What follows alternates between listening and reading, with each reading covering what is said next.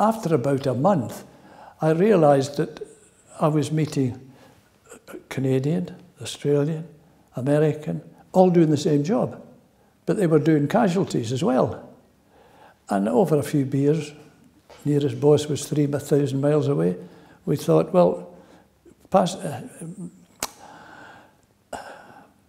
casualties don't come in nice, tidy packages.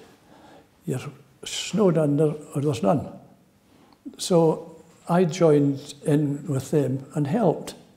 And that meant going over to Busan, over to Korea, and if they were stuck for a bit of help, I was over there. But I was never supposed to have been in Korea. I don't know if the Air Force ever knew that.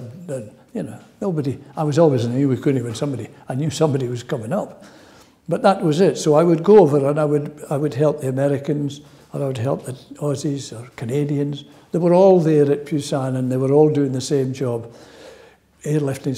Most of them that were coming were British casualties, were airlifted from Busan to Kure, which is near Hiroshima.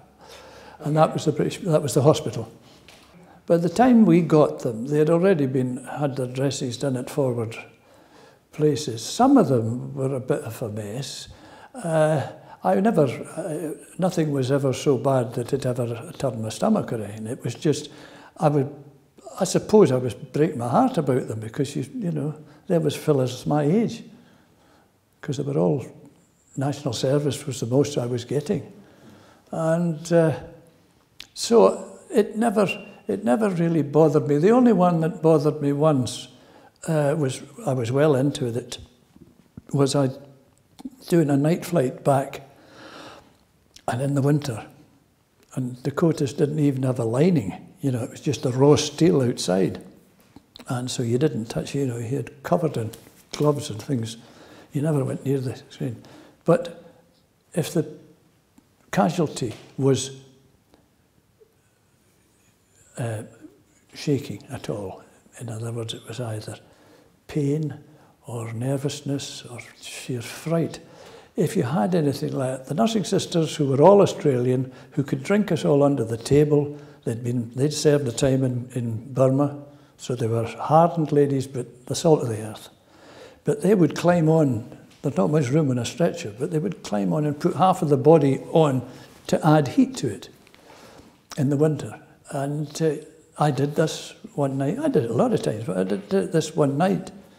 And we landed at Iwakuni and they cut my jacket off him because he had died and his blood had congealed, and that was it. And that was the only one that really upset me.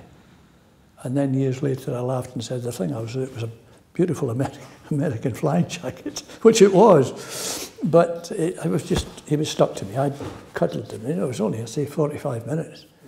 But there was no sound, and he never necessarily was there any sound. I couldn't see any face. It was just all blood, and I was cuddling him. And he just had obviously expired while we were in flight.